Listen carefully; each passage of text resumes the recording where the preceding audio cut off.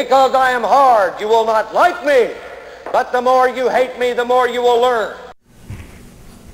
All right, recruits, gather around for another school circle with Sergeant Gimpy. Today's lesson is going to be on weapon teams. These include such things as heavy machine guns, mortars, and anti-tank cannons. Weapon teams tend to have higher morale, and they all have the ability to self-rally. However, weapon teams fire separately from other units in their hex.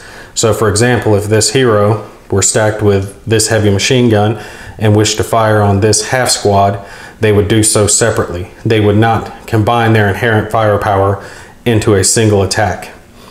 Weapon teams are also different from support weapons in that they cannot be traded between or captured like support weapons can be.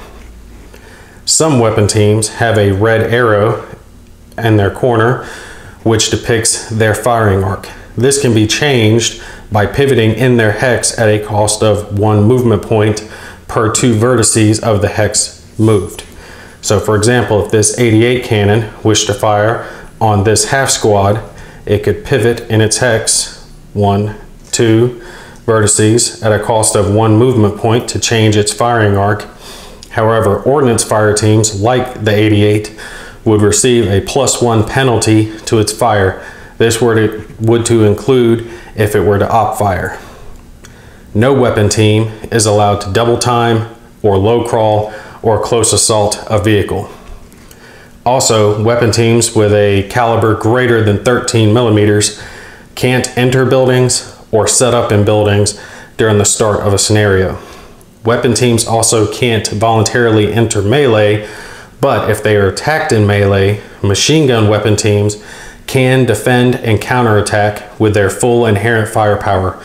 All other weapon teams can only defend at a firepower of 1.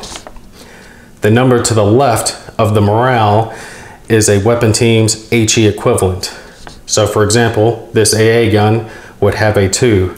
If there's a number to the left of that, so for example on the AA gun, 2x2, this indicates that the weapon team can fire at more than one target in the same impulse as long as the targets are in the same or adjacent hexes. So for example, if this weapon team wished to fire on this half squad and leader, it could do so in the same impulse. But if the leader were farther away and no longer adjacent to the half squad, they could not do so and could only fire at a single target. That concludes today's lesson. Dismissed.